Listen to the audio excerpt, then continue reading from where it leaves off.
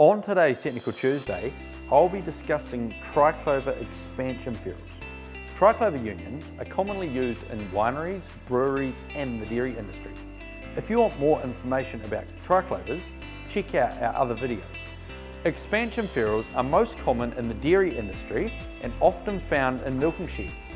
An expansion ferrule can be identified by the ridges on the inside of the ferrule. It also slips over the dairy tube rather than butt welding to it like a normal ferrule.